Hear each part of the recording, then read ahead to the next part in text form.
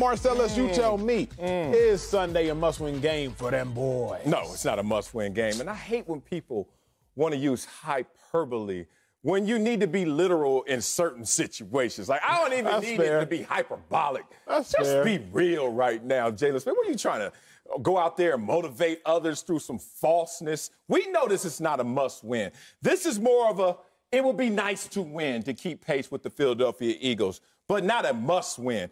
You know, the statement is, in case of emergency, break glass. Not, well, in case of desire, in case of want, break glass. And that's what he's doing right now. He's breaking the glass. How many times are you going to get a chance to break the glass? Just once. Because then we get into what you talked about the other day.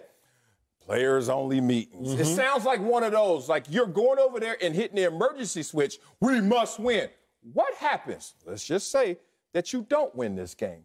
What is going to be the motivational message going forward if we just lost a must-win in terms of the piercing of their psyche and confidence? So you ain't got to lie to me, big dog. We know we can lose this game and still achieve our goals, so don't go out there and lie to me with hyperbole. My dog, I don't think Jaylon Smith is lying. Oh, he lying. When he says they must win, I think the Cowboys, they must win. Here's why. The Cowboys are facing several different ailments. They have a lack of talent. Specifically, it's some positions. Some positions, defensive backs particularly.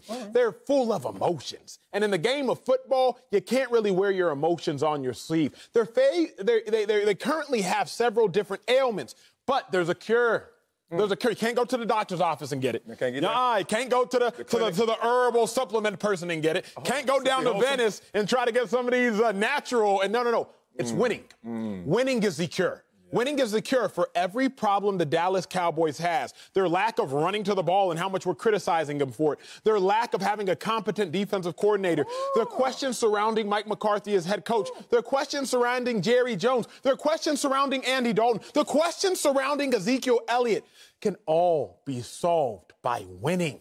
Jaylon Smith understands, hey, bruh, if we go out there and win, we don't have to deal with all this, man. If we go out there and win, we don't have to deal with all of the nonsense and the naysayers, at least for 1 week. I'll also say this. This is why they must win, Marcellus. They haven't played winning football all season. They have 2 wins. Who has in that division? That's fair. I mean, come on. They have 2 wins, but they haven't played winning football. Your first win against the Atlanta Falcons, in which you trail by 20. There's a 1 in 450 chance that you will come back, because we've seen all these teams, and you Cowboys somehow miraculously come back because the Falcons trick it off. Then your other win is against the New York Giants, who are 1 in 6. Don't do that. You haven't played winning football, so for me, it is a must-win for the Cowboys. Yeah, but look, Dak did this too. I think he gave us a must-win, then he got hurt. But this whole must-win when you know you're playing against a team that you should beat and a team that you have beat. What they beat in Washington 7 of the last 8 times they played them. Like, it's like Philadelphia yesterday going in, we must win, we must beat the Giants. Yeah, you're now beating them 8 straight. So come on, man, if you're really going to take me there, let's go there. I don't like this because it's the same guy.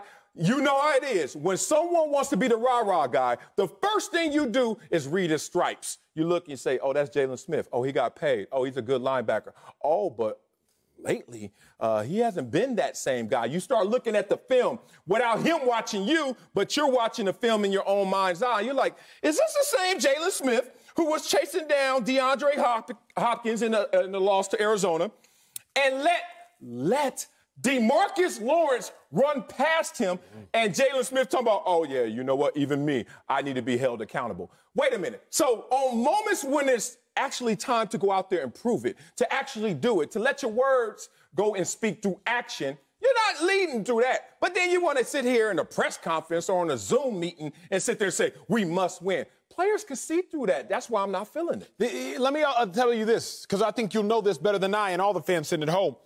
Everybody in the NFL is talented. Hint, everybody's talented, but not everybody is confident. Okay. Confidence is the difference between you being a superstar and to me, and you being okay. Why do I say that? 2014, I believe it was, because I was still playing back then. We played Odell Beckham, New York Giants. It was, I want to say, week 7 of the season, before he had made the 3-finger catch. Marcellus, Odell averaged 4 catches a game, 44 yards. In all his games before making the 3-finger catch, he only had 2 touchdowns.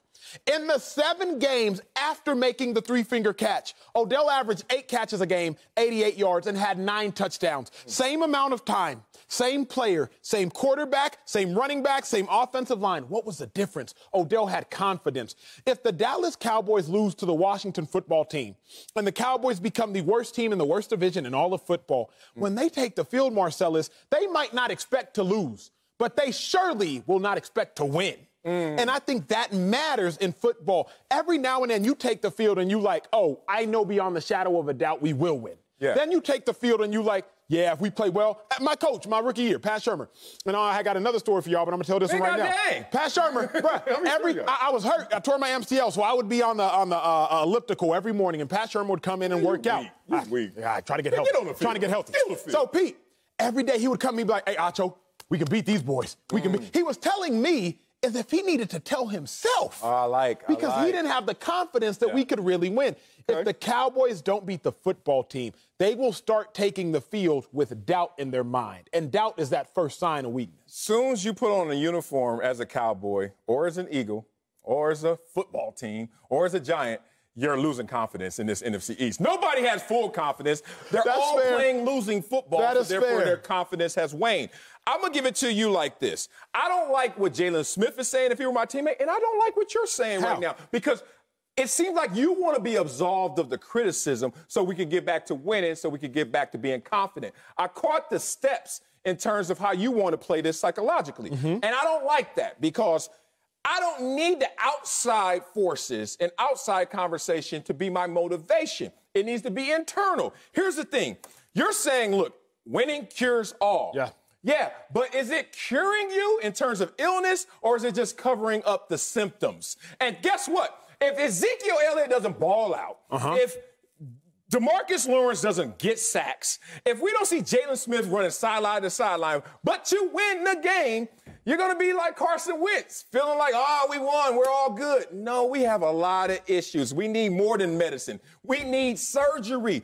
My dad used to give it to me like this. I used to run in the house all the time. As you could tell, I used to snack a lot. Like, I would have a big entree and some snacks. I was a Cheetos, Hawaiian Punch kind of kid. And my dad, when we didn't have the snacks, I'd run in there. We didn't have a pantry, just next to the fridge, stuff on the cupboard. And I'm like, Daddy, I'm hungry. He's like, okay, there's something in there to eat. And I'm like, no, Daddy, I'm hungry. What I was really saying is what I want to eat is not in here.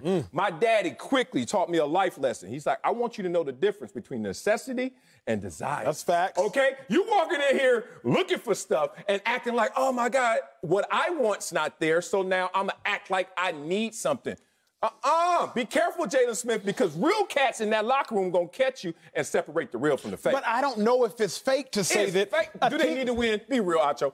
If they're a game and a half behind the Philadelphia Eagles and they get to play the Eagles twice, are they behind?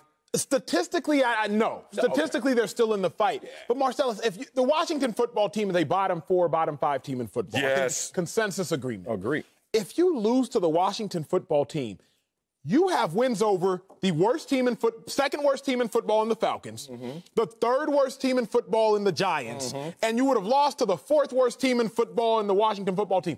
What does that make you? Whoa, you know. You feel me? I know. No. If you're running a race versus the slowest people in the world, and you lose to all of them, you kind of got to look around and be like, man, what does that make me? The slowest person in the world. If the only people you beat in this race with the slowest people in the world is the first slowest and the second slowest, well, guess what, Marcellus? What? You're the third slowest. If the Dallas Cowboys only have a victory and only have victories versus 2 of the worst 3 teams in football, that makes them one of the worst teams in football. It is a must-win because otherwise you are in an abyss, not an abyss. Otherwise you are the sum of the people you hang out with. Okay. And if you hanging out with all these sorry teams, what that make you? Sorry. But your same logic, let's apply it fully. Okay, so we're only saying it's a must-win because we're right now behind in our division this much. Absolutely. And we're trying to keep pace with that team, the Philadelphia Eagles. And if we lose this week to Washington, who we beat 7 of the last 8 times, then we are super sorry. Not just sorry, super sorry because we lost to Washington. Correct. Who else lost to Washington? The same team you're talking about, you must win so you can keep pace with. It's a psychological tunnel that you're trying to take me in, but it's a dead end. Jaylon, shut up and go out there and ball out, and then I'm going to be a believer. All right?